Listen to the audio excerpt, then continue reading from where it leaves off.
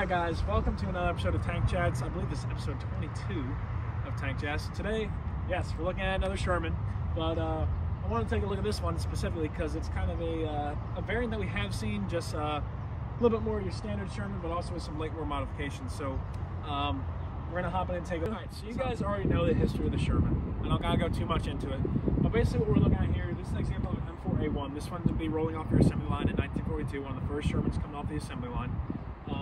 They were given out to Lend-Lease, so they were given to the British, the French, the Germans would capture them and use them, Russians were given them, pretty much any of our allies during World War II were given these.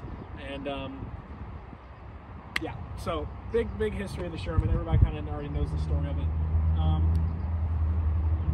So with the Sherman being produced in 1942, it saw action starting in 1942. Actually, the first ones like in Kasserine Pass, in the deserts in North Africa and all that, is when these Shermans were first saw combat under the British and then U.S. forces. After that, you got 1943, you got Italy, then you got Sherman sent over to the Pacific. So any battle in the Pacific, like as early as Guadalcanal, they could have been used. So lots of history with the Sherman here. You got 1944, of course, the big one that comes to mind is the Normandy invasion. So of course you got the Allied landings at D-Day. In 1945, these were just leading the charge kind of into the Rhineland towards into Germany, capturing and neutralizing cities at will, pretty much. So the Sherman was good for when it came out. The crews liked it at first. It was decent. It also gained the reputation of being known as the Tommy Cooker or the Death Trap, actually. This specific variant we're looking at here is M4A1, so this would be an early version. So the reason why you can tell it's an early version is because it's got the cast iron hull. So what would happen was, this one is modified, like I said, but what would happen is this would only have one door system that would have basically one commander's hatch that would have a split door system. So one hatch for 3 guys to get out of the turret, then you got the 2 hatches here for the driver and the co-driver to get out. So you got 5 guys trying to bail out of 3 hatches. Not exactly the best ratio there, which is why they became known as death traps and Tommy Cookers, because the ammo would get hit and would light these things, and you've seen footage of them getting caught on fire all the time, and we've all seen that historical stock footage. So after World War II, they saw action into Korea. They weren't used this variant really. This variant was retired. They were more using the M4A3 E8s and like some of the versions of the flamethrower Sherman and stuff like that were still being used in Korea. This was exported, and there were actually variants of this that were given to the Israelis and the French that became known as Super Sherman. It was an M4A1 hull with the EZ8 suspension, had a 105mm gun, and a very modified turret. It basically had the turret of what an M4A176 would have, but it was modified with a 105mm gun. Those were used all the way up into the 60s and the 70s. The Sherman was eventually phased out in the 70s by pretty much everybody. There might be some third world countries still use them or have them in inventory, but they are no longer really technically a in-service vehicle. So that does it for the history. With that, we're going to hop into the tour.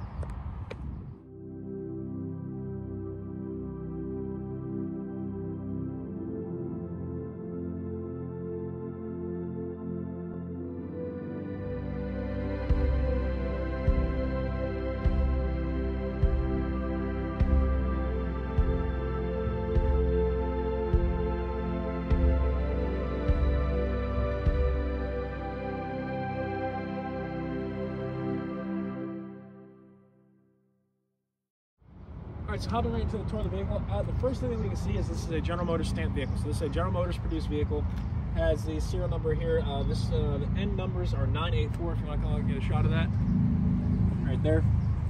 984. Anyone wants to look up the serial number, or I can look it up. I do believe that this Sherman was used in World War II. So, you got your driver, co-driver position right here, your front hull. It's that definitive cast iron hull shape. This would have been your early war Sherman, so it was actually made of a mix of iron and steel. Was about 2 inches thick, so the Sherman had 51mm of armor, at least for the hull, so about 2 inches.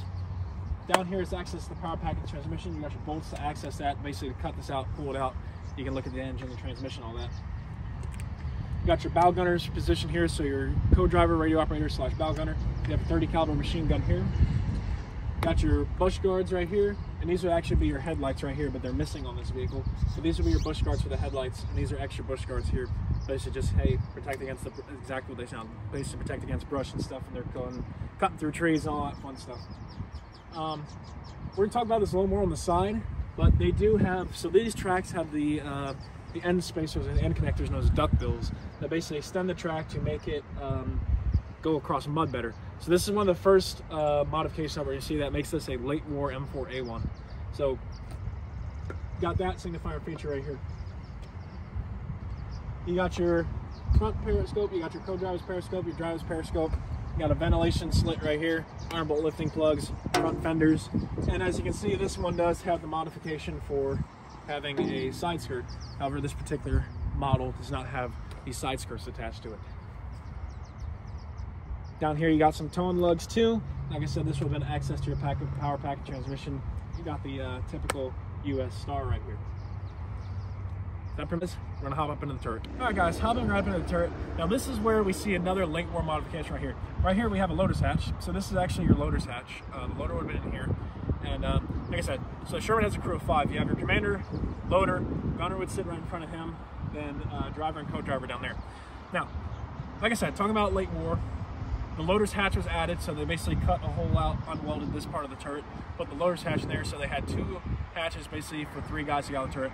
And then they have this improved cupola right here that you see more similarly on the EZ-8 and the Chaffies and the later World War II tanks.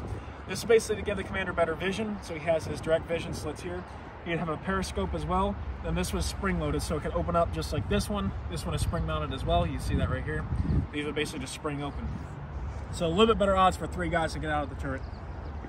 Right here, where I'm standing on top of, that is a ventilation port right there. This right here is your rest for your 50 caliber barrel. The mount would have been right back here, so they could have mounted the 50 cal onto the back. Right here will be your commo antenna, so this would be where your communications come through. Back here is a spot actually for a spare barrel for the 50 cal, and you could even modify this with another machine gun on here, which I think is what they were doing with this one here, with extra antennas or extra machine guns. Now, the gunner would have sat right here. He didn't have his own hatch, but the gunner has his periscope right here. You see the gunner's periscope right here. This is where the gunner would have sat. Now we're going to take a look when we get down to the side as well, but I'll talk about it up here. You see this turret has a bit of modification. Again, another thing that was late war is that they added applique armor. So basically they welded basically any kind of steel and stuff that they could to give the gunner better protection, and also because there's ammunition storage. So basically that gave it an extra 2 inches of thickness, basically giving the turret an effective thickness of up to about 3 to 4 inches of steel on the turret. So up here we got the M3 75mm gun. So this will be the original gun that the Sherman would have. It has a 75. This one is not like the 76 models that we've looked at before. You got an iron bolt lifting plug on the front here, and then your turret mantlet right here. This is also a later war modification. So the mantlet was a bit thicker. Originally, the M4A1s would have basically a thinner mantlet that would basically just be a front pivot mount for the M3 75mm gun, and the 30 caliber would just be sticking straight out. You could see it from the side of the turret, and you could also see the gunner sight. This, however, will basically give this about an extra inch of armor and cover that area up. So the machine gun will be hidden in there, and the gunner sight will be hidden in there. So your extra 30 cal will be in there, and your gunner sight would be right here where I mentioned the gunner was before. So that pretty much does it for the turret, you guys. Kind of cool seeing this example of a early war Sherman mixed with late war. So we're gonna hop down to the side. All right, I'll be into the side of the vehicle, you guys. All right, so we talked about up on the turret as well, but we're gonna look at it right here. So come up here, get shots of the applique armor. So this basically was designed to protect the ammunition. This gives it an extra 1 inch or 2 inches of steel just to kind of protect the side, making the side about up to 2 to 3 inches thick. So basically it's just this pallet's here to protect ammo. Obviously against later German weapons it wouldn't be very effective, but against smaller low caliber guns it could be a little bit more effective. Got the classic US service star here, and we can look at the thickness actually right here using my hand of how thick they would weld steel onto the turret to protect the gunner and his commander on the inside and the ammunition. So you can see there, just like my finger in thickness to compare it, just how thick they would weld steel onto the turret. Now down here you got the vertical volute spring suspension, basically the predecessor to the EZ-8 suspension. This is your standard M4 Sherman suspension, and so we're looking at the doctrine when we're not at the main battle tank doctrine yet. So The drive sprocket is here in the front. You have the drive sprocket here, and the support wheel is in the back. You see the roller wheel is in the back here. You have the little support wheels up here inside the suspension. And you can see the welding and the casting of the bolts here down in the lower part of the hull. Now, another thing that would modify this to make it a later war M4A1 is that, I'm not going to make the cameraman do this, but underneath they would have an escape hatch. So if the crew needed to bail out, if their hatches got stuck or the turret got stuck on top of them, they could bail out through the bottom. So, that pretty much does it for the side. You just got a couple more iron bolt lifting plugs here. You got this little, basically, turret, the whole area where the turret would be, and these are modeled. This, like I said, this would be for a side skirt. You could put side skirts that would come down to about right here. And as you can see with the applique armor, they had to modify it where they kind of extended it out a little bit and welded it onto. You can see the weld bolt right here. Take a look at the weld mark. I'm gonna try that. You can see all the weld marks where they welded this onto the thicker armor, but they would still basically have the connectors. It's kind of it depended on the tightness of it. So what would happen was, so you see here, all these were cast welded. Like I said, this was cast welded. And what would happen is they would basically adjust as necessary. So you see the holes, so you see one missing right here. So they would weld one on, they basically adjust it and into position where they want it when they put the side skirts on, which is why you see a little bit different position between these two with the applique armor. So that does it for the side, you guys. We're gonna hop into the back. All right, so hopping into the back, you got the back of the engine deck right here. So you got the top of the engine deck.